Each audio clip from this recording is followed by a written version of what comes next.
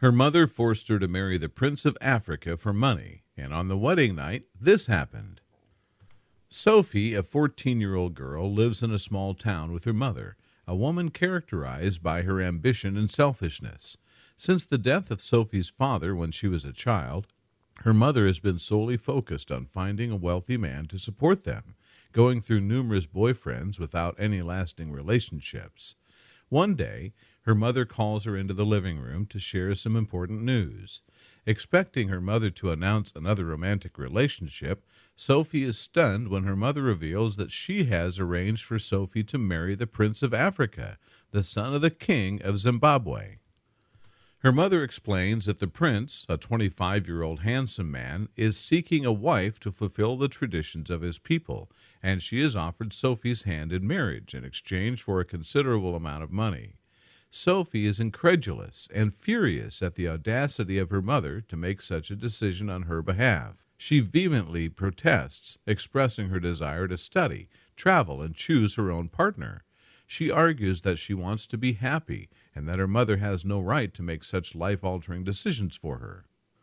Her mother, however, dismisses Sophie's objections as foolishness, arguing that this is a once-in-a-lifetime opportunity that will afford her a life of luxury, complete with jewels, dresses, servants, and the title of Princess of Africa.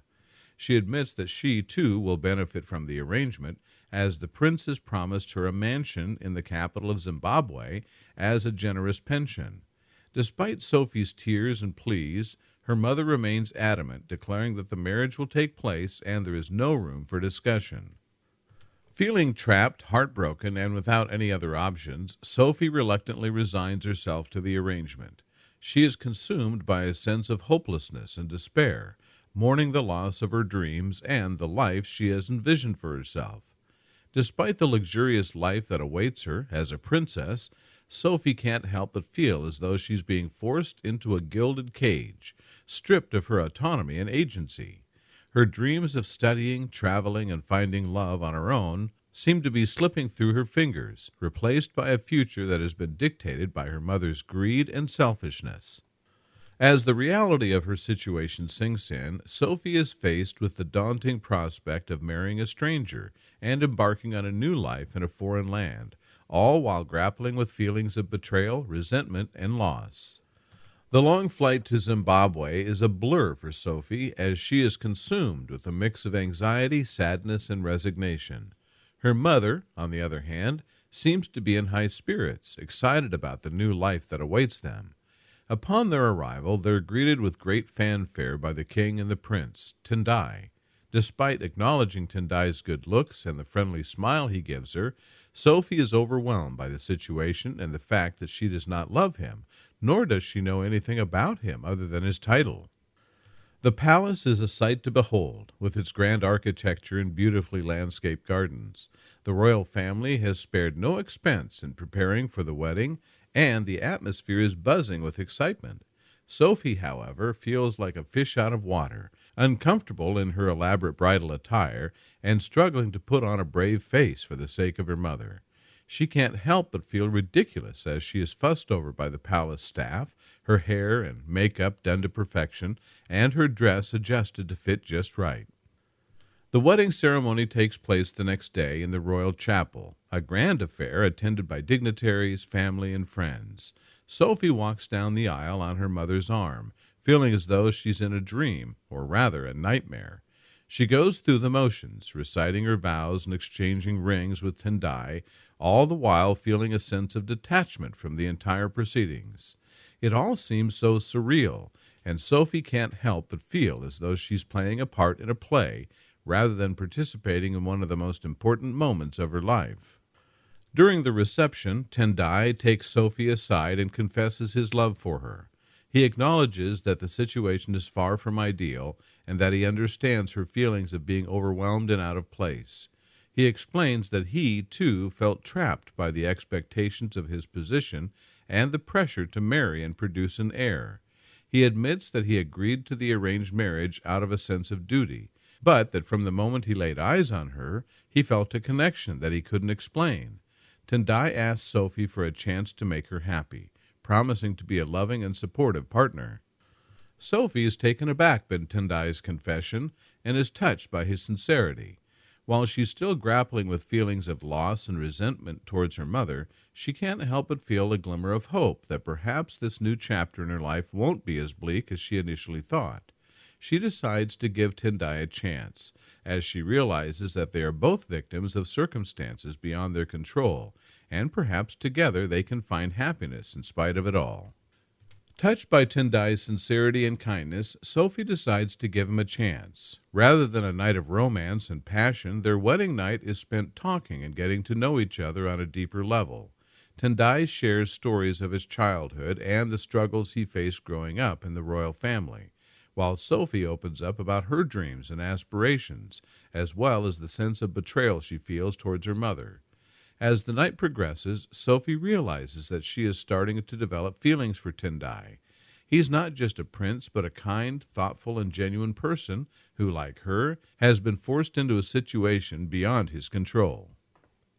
The next morning, Sophie's mother, blissfully unaware of the connection developing between her daughter and son-in-law, presents them with divorce papers. With a smirk on her face, she reveals her plan to take the money from the royal family and leave Sophie with nothing.